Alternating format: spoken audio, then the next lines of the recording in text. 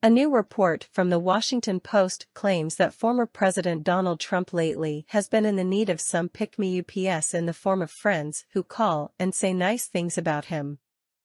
According to the Post, longtime Trump aide Molly Michael will sometimes call up his friends and ask that they dial the former president to boost his spirits with positive affirmations, because otherwise he will become restless.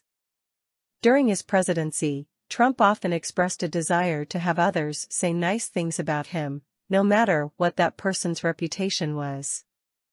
Among other things, Trump gushed about receiving compliments from Russian President Vladimir Putin, and he also boasted about the love letters he would receive from North Korean dictator Kim Jong-un.